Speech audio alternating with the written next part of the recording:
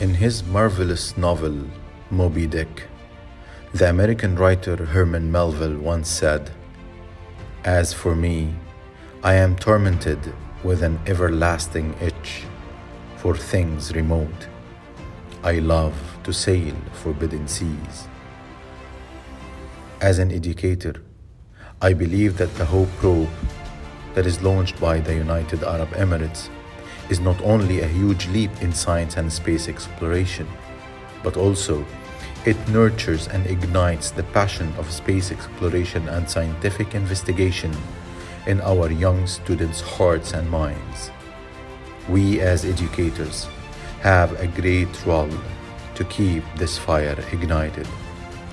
Congratulations, UAE.